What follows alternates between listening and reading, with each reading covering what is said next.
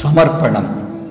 ஜார்க்கண்டின் தண்ணீர் மனிதர் சைமன் ஓரான் 60 ஆண்டுகளாக மரம் நடுவதற்கும் நீர் சேமிப்பிற்கும் வாழ்க்கையை அர்ப்பணித்தவர்.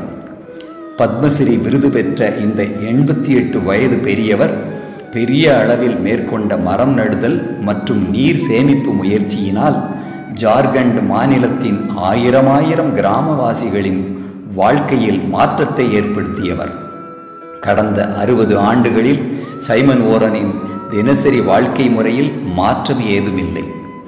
88 வயதில் அதிகாலை 4:30 மணிக்கு எழுந்து வயலுக்கு சென்று கிராமத்தில் தான் நட்ட மரக்கன்றுகளை பார்வையிட்டு பின்னர் பல இன்னல்களின் நடுவே தான் வளர்த்த காடுகளை சுற்றி வந்து நண்பகல் உணர்விற்கு வீடு திரும்புவார்.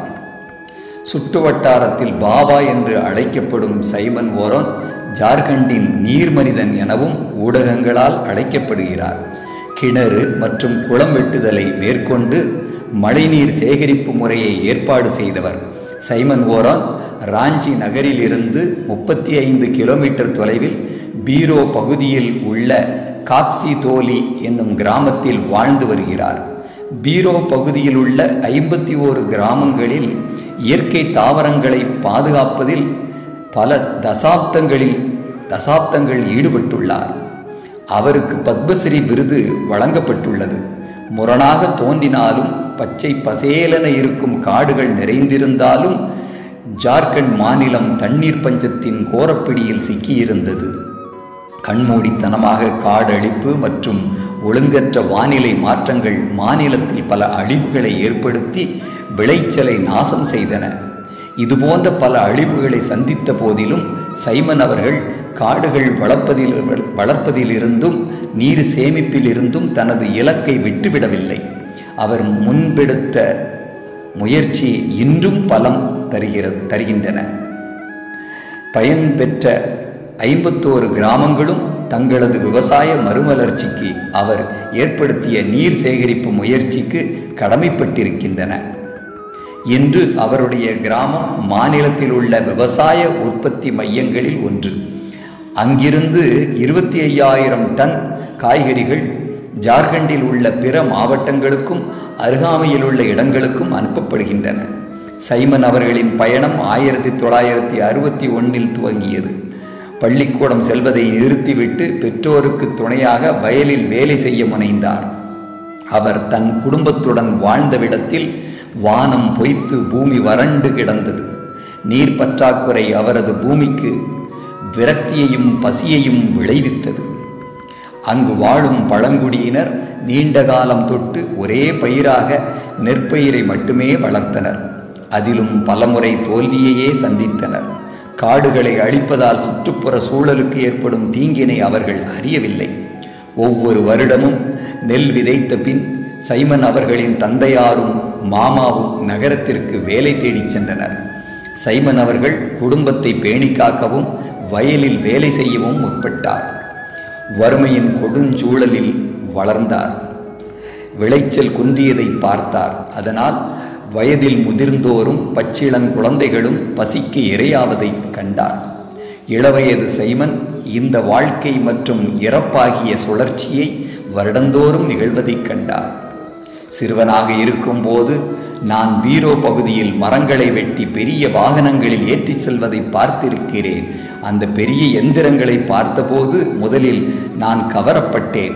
ஆனால் பல வருடங்களுக்கு பிறகு 1961 விளைச்சல் முழுவதும் தோல்வியுற்ற போது காடுகளை அழிப்பதால் ஏற்படும் அளவற்ற தீங்கினை நான் உணர்ந்தேன்.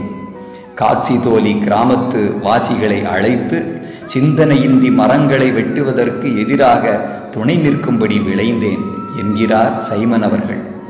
எங்கள் கிராமத்தில் முதலில் துவங்கினோம். செவிவழி செய்தி பரவியதால் மற்ற கிராமங்களும் ஒன்று சேர்ந்தன. மரம் கடத்துபவர்களை எதிர்த்து மிகவும் கடினமாகத்தான் இருந்தது. ஆனால் காடுகளை சூறையாடுபவர்களையும் மரக்கடத்தலில் ஈடுபடுபவர்களையும் முறியடித்தோம் என தொடர்ந்தார் சைமன் அவர்கள். அவருடைய முயற்சிகள் நேரம் கடந்தாலும் பயனளித்தன. காடுகளை வளர்ப்பு செய்வது மட்டுமன்றி சைமன் அவர்கள் தன் பகுதியில் உள்ள 51 கிராமங்களுக்கும் வருடந்தோறும் நீர் கிடைக்க வழிவகை செய்தார். அவருடைய ஆக்கப்பூர்வமான யுக்திகளால் இந்த செயற்கரிய செயல் சாத்தியமாயிற்று. மழைநீர் சேகரிப்பு மற்றும் பருவகால நதிகளில் அணை கட்டி நீரோட்டத்தை தடுத்து நீர் சேமிப்பு பணியினை செவ்வனே முடித்தார். 1960 அவர் கட்டிய முதல் அணை தன்னுடைய கிராமத்திற்கு அருகில் உள்ள நர்பட்னாவில்தான்.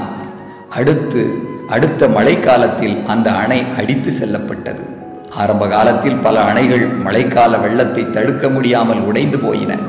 பிறகு நீர்வளத்துறையின் உதவியால் அணைகளின் அளவு மற்றும் உயரம் அதிகமாக்கி கலவையால் வலுவூட்டப்பட்டன. அவ்வாறு உருவாக்கப்பெற்ற அணைகள் விரிசல் காணவில்லை. ஜாரியா, நர்பட்னா, காரியா ஆகிய இடங்களில் மட்டுமின்றி கைகாட், தேஷ்பலி மற்றும் அருகிலுள்ள கிராமங்களிலும் சைமன் மற்றும் அவரது குழுவினர் அணைகள் கட்டினர். நீர்த்தேக்கங்களை அணைகளுடன் இணைத்து கிராமவாசிகளுக்கு நீர் பற்றாக்குறையின்றி கிடைக்க வழி செய்யப்பட்டது. நாங்கள் கடினமாக உழைத்து காடுகளை மீண்டும் நிலைநாட்டியுள்ளோம். காட்டு தெய்வங்களின் அருளினால்தான் 2100 ஏக்கர் பரப்பளவில் ஆண்டுதோறும் நெல் மட்டுமின்றி மேலும் 3 பயிர்களை பயிரிட்டு 1600க்கும் அதிகமான குடும்பங்கள் பயனடைந்துள்ளன. இதனால் இடம்பெயர்வு இல்லை. மேலும் ராஞ்சி, ஜாம்ஷெட்பூர் மற்றும் கொல்கத்தாவுக்கு காய்கறிகள் விநியோகம் செய்கிறோம். காடுகள் வளர்ப்பதாலும் நீர் சேமிப்பதாலும் தான் இவ்வாறு எங்களால் செய்ய இயலுகிறது என்கிறார் சைமன் அவர்கள். பத்மஸ்ரீ விருதுக்காக தேர்ந்தெடுக்கப்பட்டிருப்பது பற்றி கருத்து கேட்டபோது அவர் புன்முறுவலுக்கிடையே ஊடகத்தில் இருக்கும் நண்பர் மதியம் கூப்பிட்டு வாழ்த்து தெரிவிக்கும் வரை எனக்கு இந்த விருது பற்றி ஒன்றும் தெரியாது. சமூகத்தின் ஒத்துழைப்பால் தான் இதனை செய்ய முடிந்தது. இந்த விருதை நான் தனியாக எவ்வாறு பெற முடியும்? இந்த முயற்சிக்கு உறுதுணையாக இருந்து செயல்பட்ட அனைவருக்கும் தான் இந்த பத்மஸ்ரீ என்றார். எளிய வாழ்க்கை மற்றும் உயரிய சிந்தனை என்றுதான் சைமன் ஓரான் அவர்களின் வாழ்க்கையை விவரிக்க இயலும். அவர் வாழ்க்கையில் மாற்றம் ஏதும் ஏற்படவில்லை. சிறு வீட்டில் வாழ்ந்து கொண்டு ஆண்டுக்கு 1000 மரக்கன்றுகள் என்ற குறிக்கோளுடன் தொடர்கிறார்.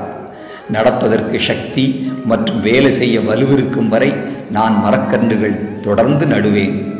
இந்த மரங்கள் நமக்கு உயிர் கொடுக்கின்றன. இவைகளை பாதுகாப்பது நம்முடைய கடமை. பசுமை புரட்சி மற்றும் வளர்ச்சிக்காக மரங்களை நமது கூட்டாளிகளாக்க வேண்டும்.